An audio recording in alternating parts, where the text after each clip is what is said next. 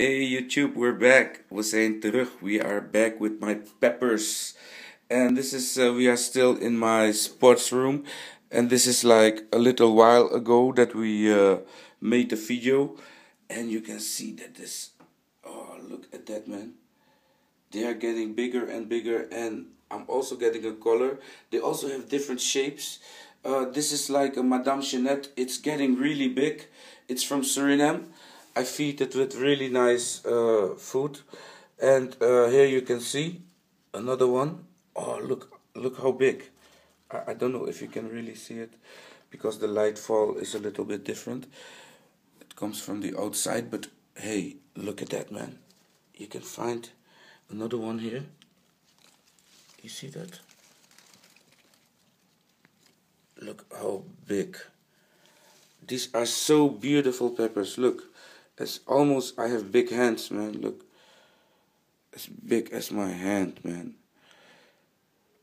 You see that? Beautiful, ain't it? And up here you can see all the small ones are coming up. Here you have one. And there. Oh, man.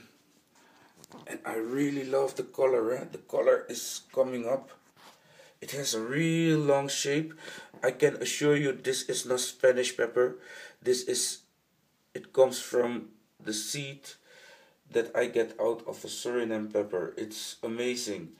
But in some way, I think I messed up with seeds because I think this one is different from this one, you know?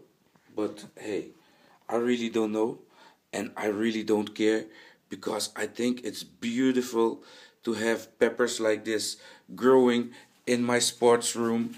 You know, I think it's really amazing. You know, every day when I do my training, they also get my sweat, you know, because then, you know, the whole glass here, when it's getting warm in the room, you know, then it gets all, yeah, how can you say it? From my sweat, eh? So my sweat is also in these peppers. So, you know, these are like my personal peppers. These peppers, you know, they know a lot. They know what I'm doing here early in the morning when I wake up. Oh, look at that. She is so amazing big.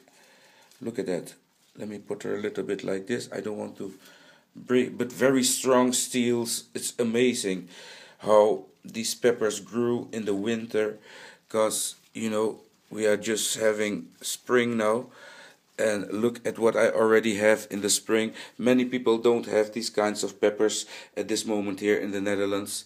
You know, I mean, only for those that do it for professional living, you know. But I think that having peppers like this, you know, in your house is a real blessing. Also, I have another collection downstairs with even more, so we might also take a little look at that.